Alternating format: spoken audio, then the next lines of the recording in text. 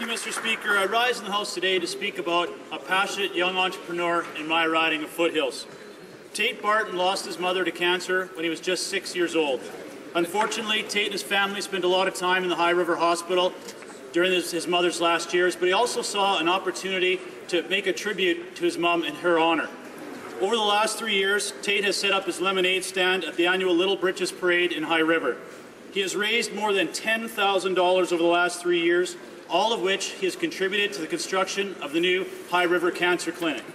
Thanks to Tate, the High River Rotary Club, and the High River District Hospital Foundation, they have raised more than $1 million for this project. Now, construction on the much-needed High River Cancer Clinic is now underway and will be completed in November. Mr. Speaker, Okotoks is hosting its own Lemonade Day on June 11th, and I invite all members to support the young entrepreneurs in their communities and to thank Tate and the community of High River for their incomparable spirit. Thank you.